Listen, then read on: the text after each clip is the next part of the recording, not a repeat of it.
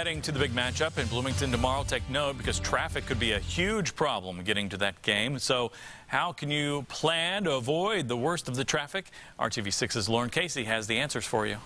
Hoosiers and Buckeye fans alike, you know to expect heavy traffic on the way to Saturday's game, but another thing you'll want to watch out for is heavy construction. That's why I'm up here in Skycam 6 to show you those bottlenecks and the ways around them.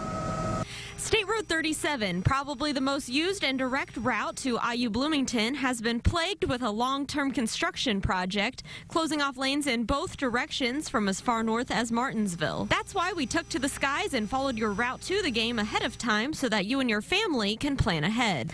As you're driving southbound towards campus, you will see your first sighting of orange barrels and flashing lights in Morgan County near State Road 252, with most road work in the shoulders. As you travel south of Martinsville, construction in the median ramps up and you're down to one lane in either direction. Heads up drivers, especially if you are hauling a camper to the game for tailgating, near the Morgan-Monroe State Forest, south of Turkey Track Road, we have a cross-median traffic shift, as you see here from Skycam 6. Continuing south to Bloomington, watch for a lane closure or shoulder work along your route. If you get word of a crash along 37 and you want to avoid a potential jam here, here's some alternative routes to the game.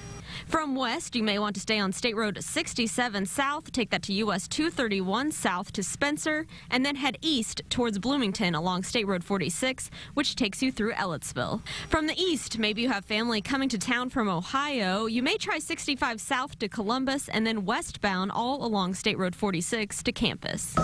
And remember, you can always check out the latest traffic conditions right in the palm of your hand before you head out the door. It's on your RTV6 app. Just click on the traffic tab. Reporting from Skycam 6, Lauren Casey, RTV6. And there you have it.